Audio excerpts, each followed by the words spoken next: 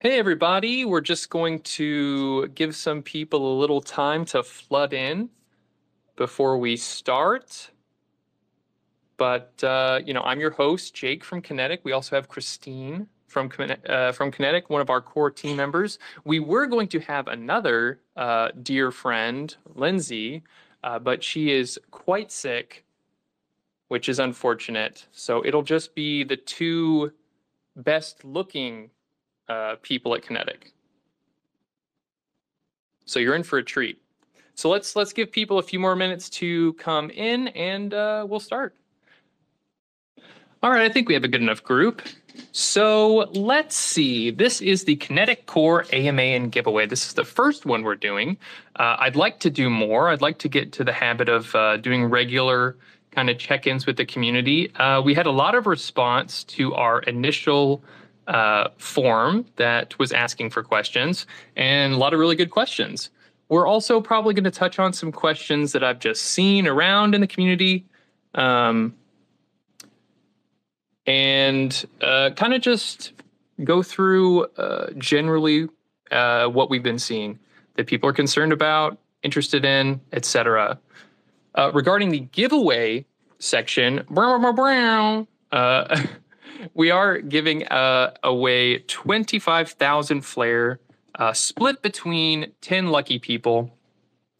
How do we select these people? We would like you to, if you look at the Jumbotron up there, just retweet, like, and comment on this Twitter space. And basically, we're going to just get all those names, throw it through Twitter Picker, get 10 people, and then I will reach out to them, make sure that the Kinetic account that is reaching out to you is us. You don't have to be on Twitter long to see people impersonating other people. So make sure it's us before you get any. Don't give anyone your private keys. Okay. Okay. So yeah, let's start. I guess before we get into the specific questions that people submitted, with a little introduction. So you guys know me if you've looked at any kind of Kinetic stuff. I'm Jake. I'm the kind of communications person behind Kinetic. I do the Connecting with Kinetic YouTube videos. I kind of handle social media. Anything that is about Kinetic and ends up on a screen, I usually have input in. But I would love to introduce, kind of for the first time, at least the voice. We'll see if we can see her wonderful face soon. But Christine, could you tell us a little bit about your background and what you do for Kinetic? Yeah, absolutely. Thanks, Jake. So I am Christine. I am also the wonderful non-face behind Ask Me on our Telegram. I've been working with RBL in lots of different capacities for the past different years. I've had the pleasure of working with them in different ecosystems, in different lending markets. And really, when it comes down to it, I work in our business strategy development. Basically, I like to call myself the glue. So I help bring all the partners together, help look for new partnerships that can be made, make sure everything is running the way it's supposed to, and that everybody has what they need to do their job successfully. It's a lot of fun. I get to meet a lot of different people in a lot of different ecosystems and help them find their fit with us and for you guys. So that being said, the thing I love about lending is that in each different ecosystem, it's completely different. The communities are different, the ecosystems are different. And so it's really a new experience every time I have the opportunity to participate at this level.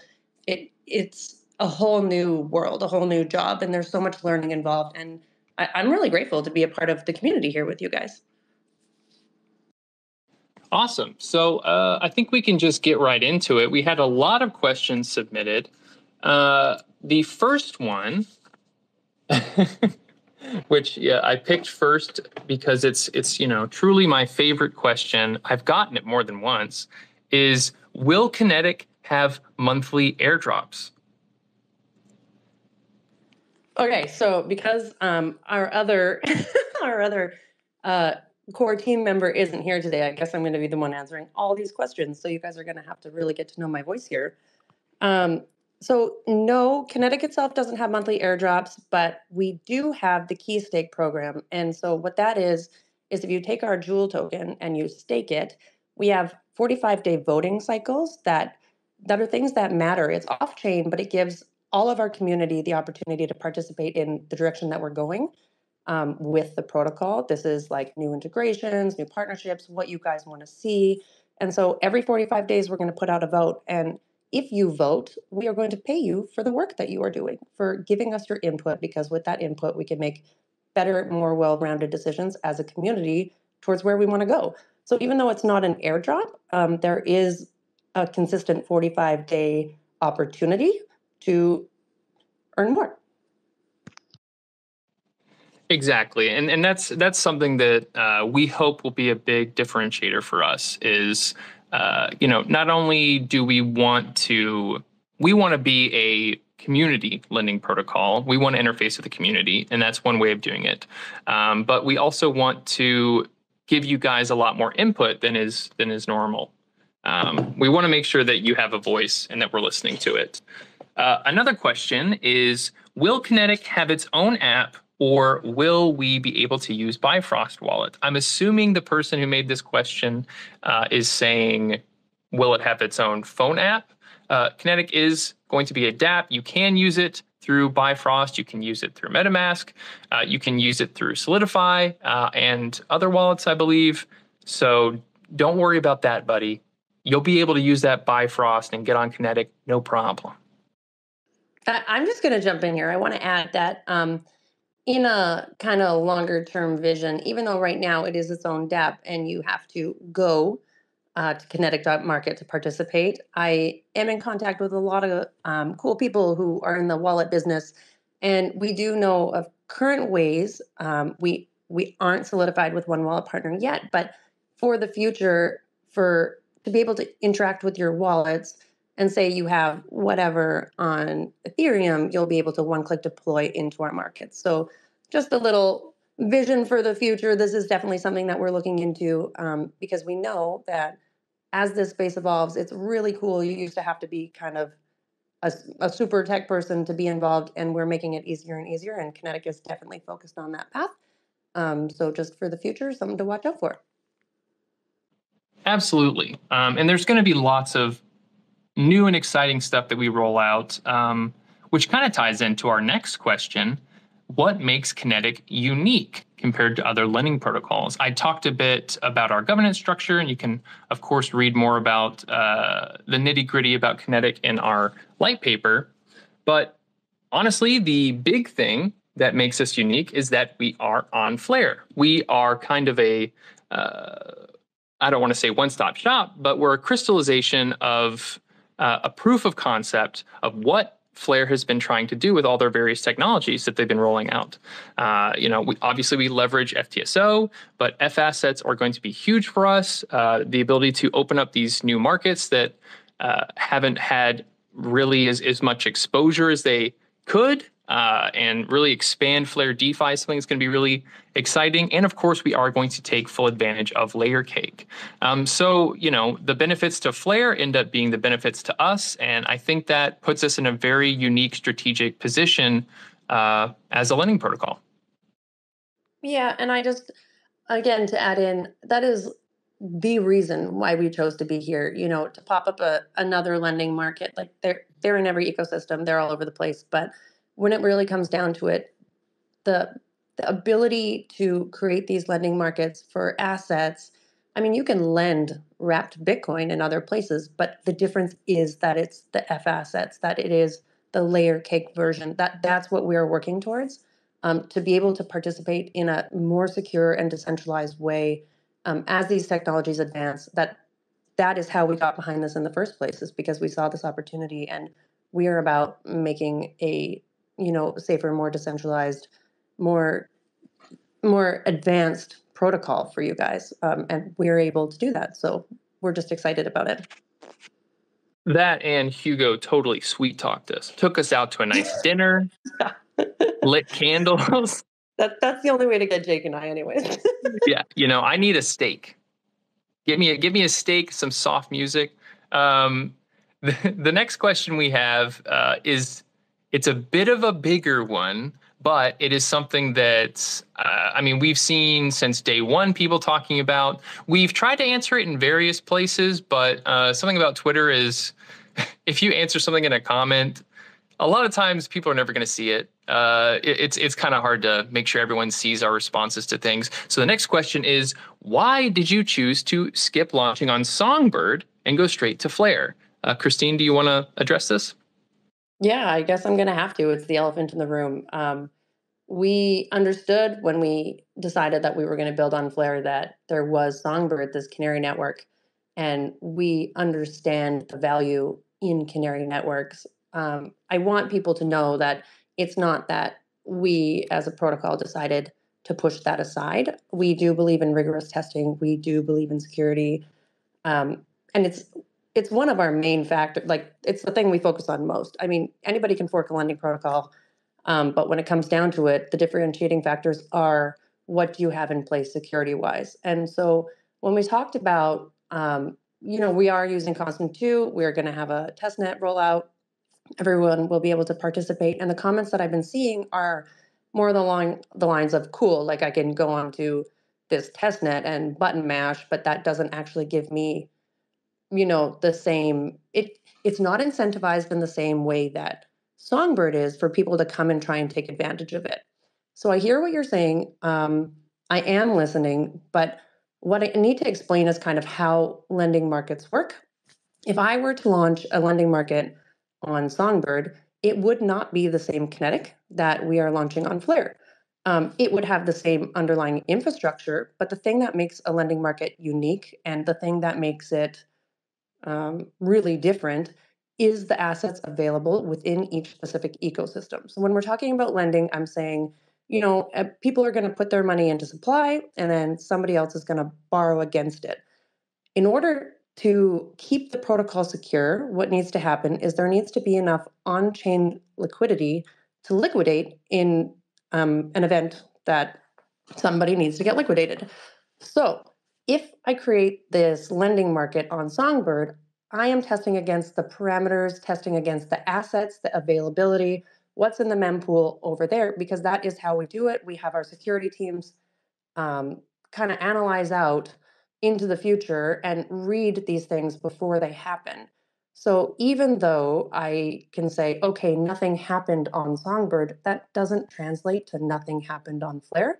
Um, the infrastructure itself, because we work with from Blockchain Labs, has been deployed on Avalanche, has been deployed on Moonwell and on Base and in Kava and in multiple other places. And so we know from an infrastructure standpoint that we have a battle tested product.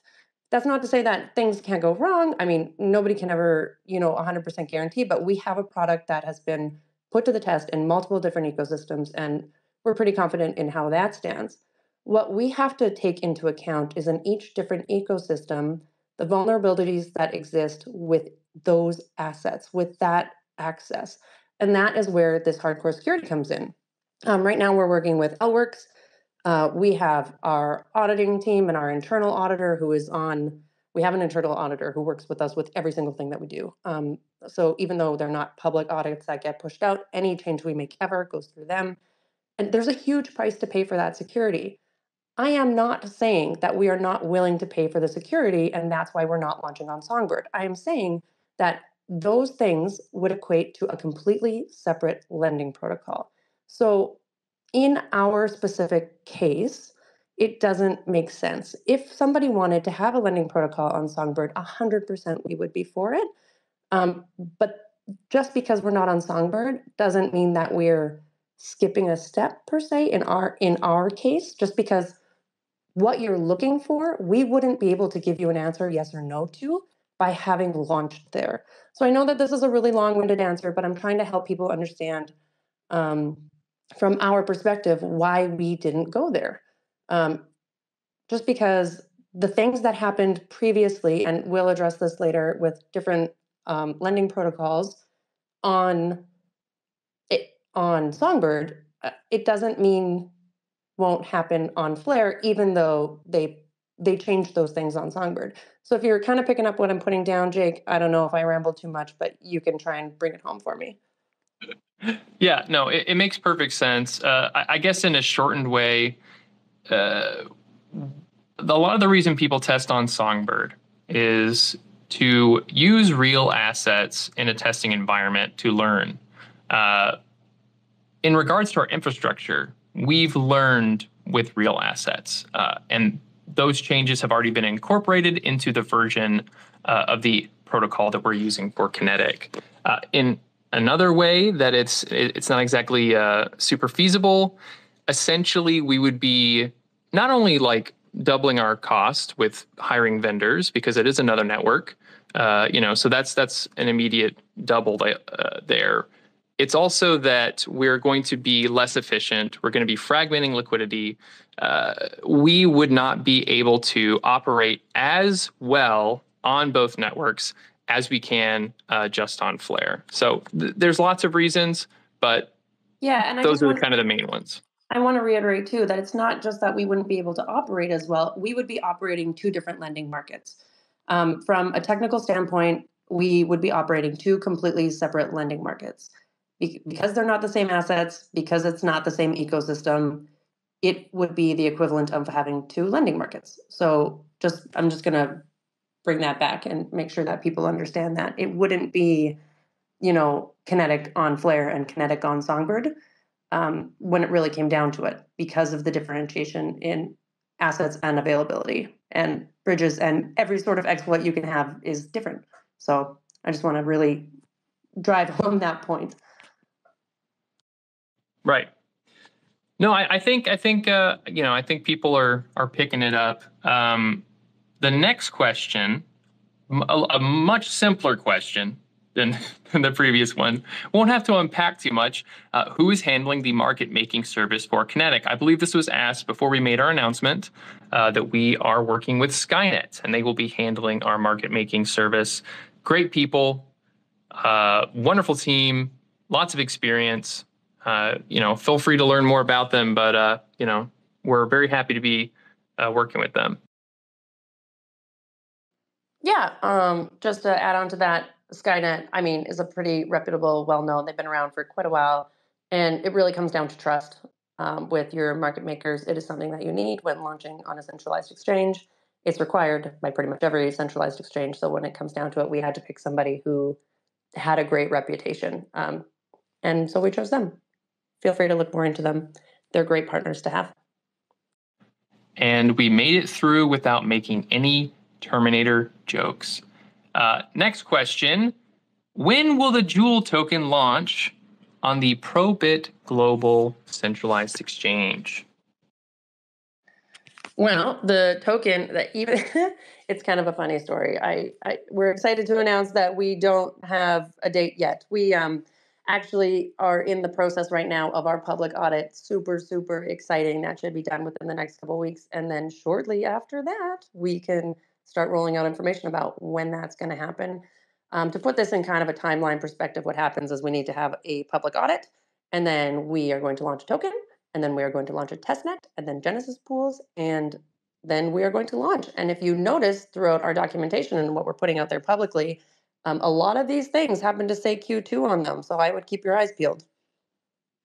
Yeah, it's we're doing a lot of stuff. We're doing a lot of new stuff. Things are changing all the time, and we got to make sure that we're doing it right. So we got to make sure that the audits are going through and everything's good. Okay. This next question, which asset will be required to purchase Joule on Probit? So initially, it will be launched with USDT as its paired asset. There would have been a lot of benefit to us and the Flare ecosystem if we had launched it against Flare. How it kind of works is we have massive expectations. This is speculation. It is not financial advice. Do your own research, my friends. But we expect the price of Flare to be going up. So if we had launched our token against Flare, it could have been really easy for us to ride the wave with you guys and be part of that growth. But what we decided to do is go with USDT. It is more friendly for new people into the environment, makes it super easy from anyone from anywhere to be able to participate and get into the Flare ecosystem. So it's kind of like a stepping stone, which is what we were trying to inspire with that one. So pretty excited. Right. So, what you're going to be seeing as a through line through the stuff that we do and the decisions we make is we really want to attract new people. We want to bring new people to the Flare ecosystem. That's how we see long-term success, not for just us, but for Flare. Cool. Next question. When will the Jewel token be on a Gnosis? I know this has been highly requested to have an answer. This is kind of a funny question. So we are originally, we're going to start with our launch on Probit. And then from there, I'm sure it'll make its way to DEXs. I cannot give an exact date. I'm sure all of you know how a DEX works. Anybody can add liquidity. You need to watch the different pools, see what's got volume, see what's going on. Technically, we are not allowed to seed a DEX. So we will see what happens and make sure that we're working with partners to make sure that runs smoothly. So I don't have an exact date for you, but I am 100% sure that that will be happening. Extremely exciting. Basically, it'll be on there. Don't worry. It'll happen. The next question that was submitted is when will, and we touched on this a bit, when will Kinetic's testnet go live? Yeah, I just gave you the low-key outline of what our plans are. Like I said, we're in public audit right now, and then we will talk about testnet and token launch. For token launch, it's a little more vague. I can't give you like specific dates now, but I can tell you the goal aim date. This is not the date, but what we are aiming for is about mid-April. So that's really exciting because that's really not that far away. It means I need to get back to work pretty soon. Yeah, it's a lot of hurry up, wait, and then hurry up in the Web3 space. But yeah, it's running full speed into a brick wall and then shaking it off and then keep running. Yeah. Next question is, how will Genesis pools work and when are they coming? So this is super exciting. A lot of these when are they coming things. Again, I told you we're going to do token launch and then testnet and then Genesis pools. So that is the order in which they come out. To reiterate, how do they work? Well, what a Genesis pool is, it's a way for us to incentivize early adopters in the protocol. So before the protocol goes live, you can enter the supply market. So there will be no availability to borrow against these assets. What it really is a show of community and user support that, we know this is coming. And for taking that effort, we incentivize the heck out of it. So it's a really exciting time. Usually it lasts about 2 to 3 weeks. And it's a time to just pile on. What happens is you will deposit your whatever token is available to deposit into these Genesis pools, the ones that we have listed, into the supply. And then you take the K token, which is, I'm going to say this right now.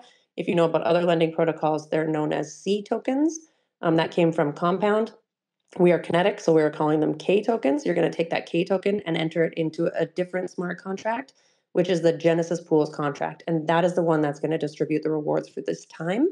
As long as you stay in that contract, you will continue to earn rewards, but you are not locked into this contract. If you decide, you know what, Genesis Pools aren't for me, I don't like these extra incentives, you can pull that token out at any time, and then you'll have to go back and pull your token out of supply, or you could just stay in supply and not earn anything, but be part of the process.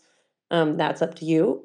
And then when that ends, it's really important that users take and we'll have 1,000 announcements about it. It'll be very clear. But when the timeline ends for earning in those Genesis pools, you can simply remove your C token and you are part of the regular supply. We will go live and then you will be able to earn the interest of the normal borrow yield or lend borrow reward that comes with the protocol. So makes it super simple. And I know we haven't released it yet, but our UX is very intuitive. It's going to lead you all the way through this process. We are trying to make it as user friendly as possible, and they're doing an excellent job. So I am super excited to be able to show you guys pretty soon what that all looks like. Awesome. Next up is a fairly basic question, but there's a lot of people who are completely new to lending protocols, so a good one to ask nonetheless. The question is, loans through Kinetic are over-collateralized. What does that mean? All right, so still excited to be here answering questions for you. I talk all day long, but it's completely different. So over collateralization means that when you put, first of all, you cannot just come to Kinetic and take out a loan without having put in any collateral. That means that we have no way of going back and saying, "Hey, you owe us money." Not us, but the people who supplied that money. So what needs to happen is you need to go to Kinetic Markets. You supply an asset. Now, depending on that asset, there will be different factors that will tell you how much you can borrow. It will also indicate what your health factor looks like. That's a whole different conversation. But we want to keep you in a good range so that you're not going to be liquidated. It'll give you all those parameters. So you supply your assets, you toggle the little button that says use it as collateral, and then you can borrow against it. It is always going to be less than the amount that you put in. Why? We need to keep our suppliers safe. So there are people that are going to choose to supply Flare and borrow USDT. Well, we need to, those aren't the same assets. So, and it's not always the same people borrowing the same thing. So we need to be able to keep everybody safe in the event of price fluctuations and all of these things. It's going to be less in order to keep our users in a good place. We understand that there are more high risk protocols out there that allow for under collateralization, but being the foundational primitive on Flare for lending, it is extremely important to us that our goal, number one, is to provide you with an opportunity, but that number one goal is not at the expense of risk. And so everything within our protocol might seem a little bit unsexy, but that is who we are. That is what we are about. We are trying to provide the highest quality protocol infrastructure without compromising risk and security.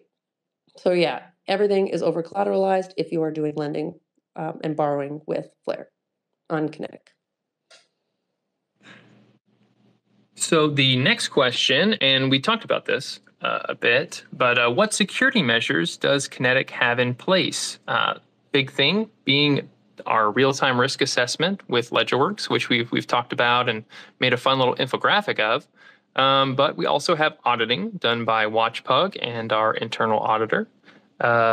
And this probably would be a good time to address some of the stuff that I mean, I've seen people talking about, people bring it up to us fairly often, but you know, there was a situation on Songbird with Enosis. I think it was Flare Finance at that time, doing loans that didn't pan out so well. So in a simple way, people would like to know, like, why are we better, or why are we not going to have the same issues as them? While I super appreciate your question, I am not going to phrase it in that way. I would, because I wasn't there at the time, because I need to learn from, what's happened in the past, but also wasn't directly there to experience the problem. I don't want to directly compare myself against what happened on Songbird, but like I can't make actual accusations. They didn't do this and we do this because I don't know. Going through their documentation, trying to figure it out. I don't know. I'm sure some of you know who their risk partners were. I'm not sure, but all I can tell you is that we have 24-hour security monitoring from Rome Blockchain Labs. That's part of our agreement with our, integration with them, and also 24-hour monitoring with LedgerWorks. So these projections into the future to see these black swan events and the potential things, the simulations that they run, I mean, it's amazing. We're going to have some dashboards live eventually. We have ones that work for us. We're talking to them about trying to get some made for you guys. So you can kind of see what's going on, where the risks are. But this is what makes the difference. It's not about what's happening on the protocol now. It's about what the potential is in the future.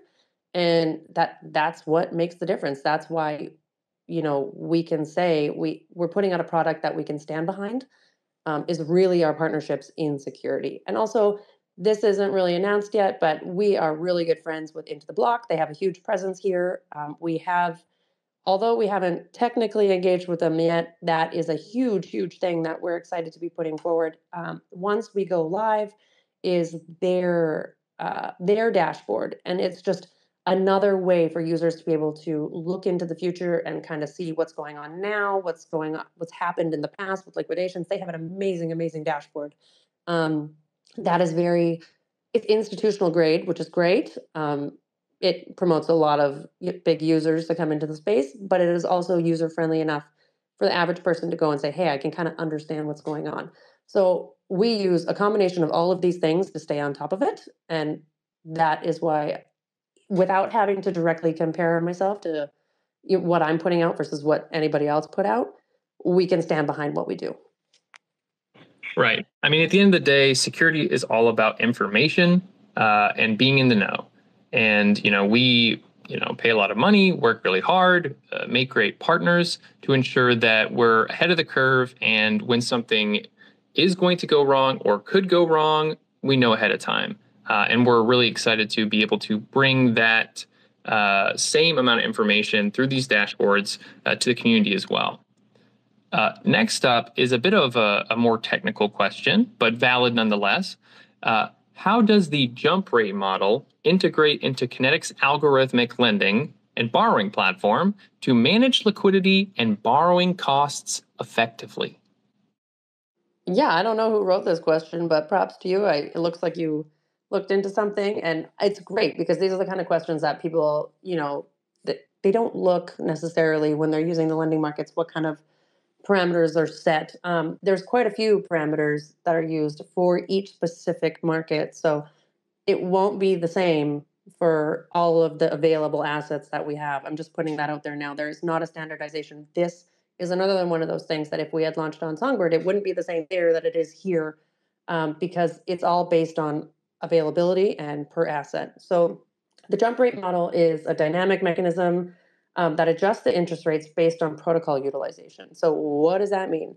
We have this lovely algorithmic mechanism that, depending on the borrow versus the supply, it's going to adjust the interest rates to keep the protocol in kind of this happy place, so that there's, if there's too much lending and not enough borrowing, well, then people are going to be incentivized less to lend, and people are going to be incentivized more to borrow to keep it in a happy place. Once you hit a certain utilization rate, which is sometimes like 80, 85%, that jump rate model, what it does is spike up the interest for being able to borrow. So where it would normally be this nice balance between the two, it's going to go really high, really fast. So keeping an eye, generally this isn't a problem. I mean, you're going to pay more interest, but the idea is that people take notice and get back to the place where they're supposed to be, in that balance. And generally, I mean, you can see this in your health factor. You can pay attention by looking at the interest rates. This is not a no risk situation, because everything is fluctuating all the time. We try and keep it at this great balance. We try and make it really user friendly and try and keep people in the know of how to read these things. But I will be putting out some documentation on this jump rate model. There's a really cool little graph that makes it super easy on the eyes. And you can say, hey, okay, so once it gets to this point, then people are going to be, paying a lot more to take those loans. And the whole goal is to keep, the protocol in a good place. So that's what that means. Yeah, the person who wrote that question definitely read our light paper, which kudos to you. If anyone else is interested in reading, I know it's hard, folks, but if anyone else is interested in reading, the currently pinned most recent tweet in the Jumbotron is a link to our light paper, which we're very proud of. We love it. We'd love for those eyes of yours to glance upon its glory. The next question is one that we've gotten from a few different places. It's something we've been thinking about a lot, and it's something that we have a solution for. So the question is it possible to also earn FTSO delegation and flare drop rewards while lending flare. So, we're no strangers to how the Flare network works. We're no strangers to how much people love them flare drops. So naturally, it's, hey, wait a minute. If I can't claim my flare drop, if I'm lending the flare and I don't get that, if someone else gets that, well, that's no fun. It's definitely a real problem. And, we have worked really hard to find a way to address that. Jake, I need you to help me out here. For all of those of you who don't know, Jake and I work super, super closely together, and we're both big, big goofballs when it comes down to it. So I need him to help me out with a wicked air horn sound so I can make this next comment.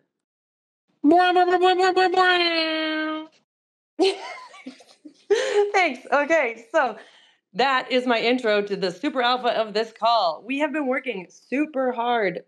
We've actually worked with the Gnosis, who had the whole situation worked out where they have a solution for this flare drops thing, where if you deposit into their pools on the decks, then you can still claim your flare drops and your FTSO rewards. Well, the thing about that is it works great on a DEX, but the problem with a lending market is if you deposit your flare into our lending market and then somebody borrows it, you no longer have that. So we did integrate this system that they have that says, okay, so if you do that, the remainder of what's left in the pool, because I told you before, there's going to be, these factors. Part of that is what you can borrow. So there's always going to be some left in the pool. We could divvy that out to the people that remained, but it is impossible for us to incentivize at the same rate that flare drops would for those people. So we had to keep looking for a solution. This has been a huge part of the last couple months for us in building. And now for the alpha, we have partnered with Scepter. This is a new partnership. It is not announced yet, but what Scepter does is liquid staking. So what we're bringing to the table here is liquid staking on Flare. That way you can go to Scepter, you can switch your asset for the liquid stake version and then deposit it into the protocol, and you are still the owner of that asset.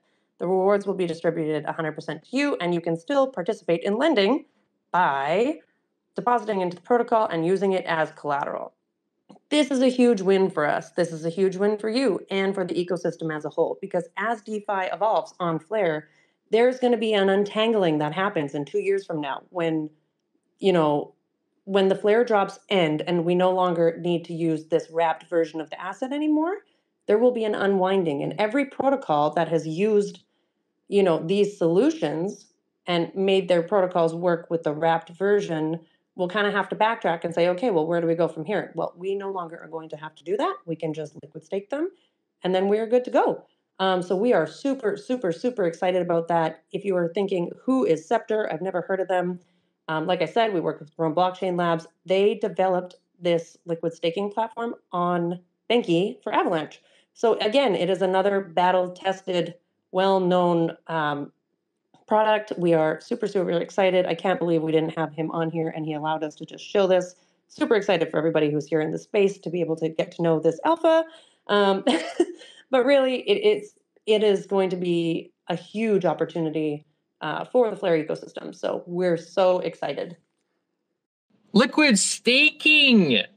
Be excited. Let me see some clapping emojis. I'm gonna back up and say liquid delegating for all of you technical friends out there. It is the exact same product as on Avalanche. Like I said, we all refer to it as liquid staking.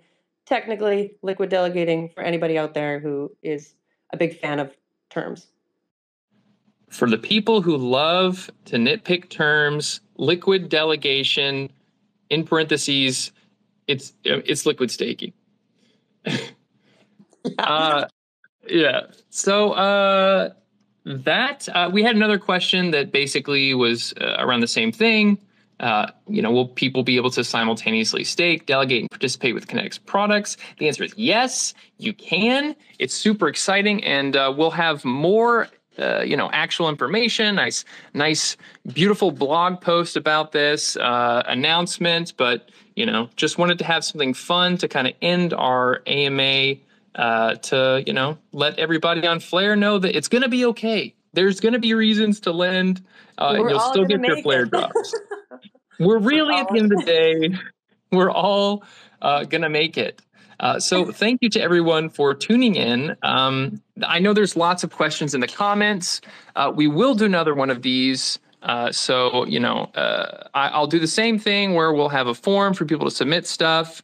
Please, if your question wasn't answered this time, when that form goes out, please feel free to submit your question there and we will address it. We were able to answer every question that was submitted, which is exciting.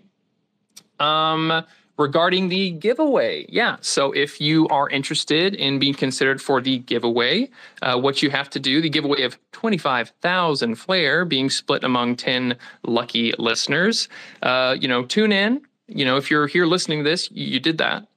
So good job. Retweet the Twitter space. So that's going to be the first pinned thing in the Jumbotron is our Twitter space. Retweet that, like it, make sure you're following us so we can talk to you later, and leave a comment. Comment can be anything. It can even be, if you were to go on a date with Hugo, what would you maybe eat? I'd be interested to know. Jake Are you a says steak. steak person? Jake says steak. But yes, again, I hope you enjoyed it. I hope you learned a little something. I hope you're excited for liquid staking coming to Flare. And thank you for joining us. Thank you, everybody. Next time we'll have Lindsay with us. Just to backtrack all the way to the beginning of the episode, Lindsay is our security and integrations partner. So she's no fun anyway, but we will invite her next time. And we hope to see you there. Yeah. We love you guys. Thanks for tuning in.